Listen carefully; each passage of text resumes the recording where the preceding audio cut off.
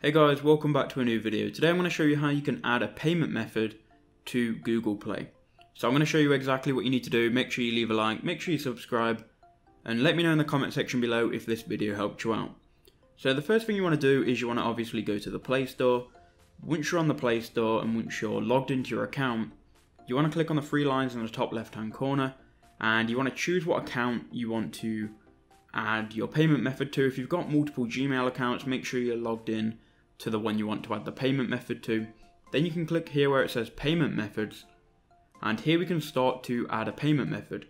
Now you can either add one here where it says add payment method, or you can click on more payment settings and you can add it to your actual Google account.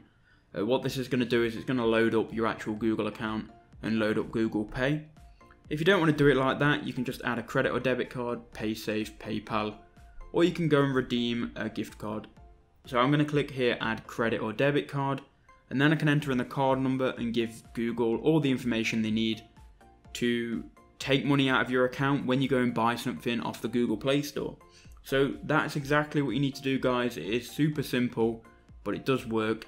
If this video helped you out, make sure you leave a like, make sure you subscribe, and I'll see you guys in the next one.